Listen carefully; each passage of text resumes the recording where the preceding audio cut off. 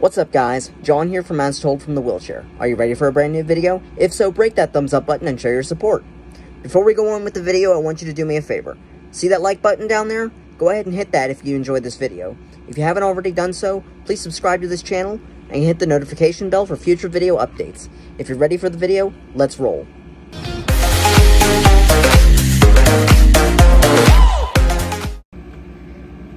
Today's video is a re-upload from October 28th, 2019. The title of the video, 9 Tips for Maintaining Disability Self-Care. The comprehensive blog post that I wrote on this topic is available down in the description. Tip number 1, don't be afraid to ask for help.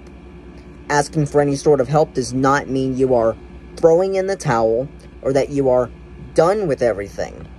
You just need some help to complete some stuff. You are strong, but sometimes even we need help too. Tip number 2, do not be afraid to be alone. Sometimes alone time is a way to reset the brain. Think of it as restarting a computer or a diet. You may have to do it several times before you are completely restarted and ready to go, so take as much time as you need to restart. Tip number 3, putting yourself first. Some people think it's selfish to put yourself first, but in my humble opinion, people with disabilities need to put our health first before we take care of others.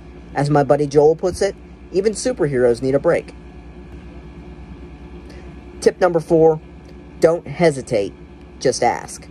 If you need something, just ask. Nobody will be upset with you for needing something. I even ask for help sometimes and I'm 26. Don't be afraid, just conversate your needs. Tip number 5, set boundaries. We all should have boundaries. Disabled or not, boundaries are keys to proper life skills achievement. Don't be afraid to set even minuscule boundaries. It works. Trust it. Tip number 6, stay home. When you feel like you can't adult, cancel your plans, stay in your pajamas, and relax. I do it even on the toughest days. Tip number 7, say no. I say no all the time and it works for me. If you're being overloaded, don't be afraid to say no. You may hurt some feelings, but in the end, it's your disability health on the line.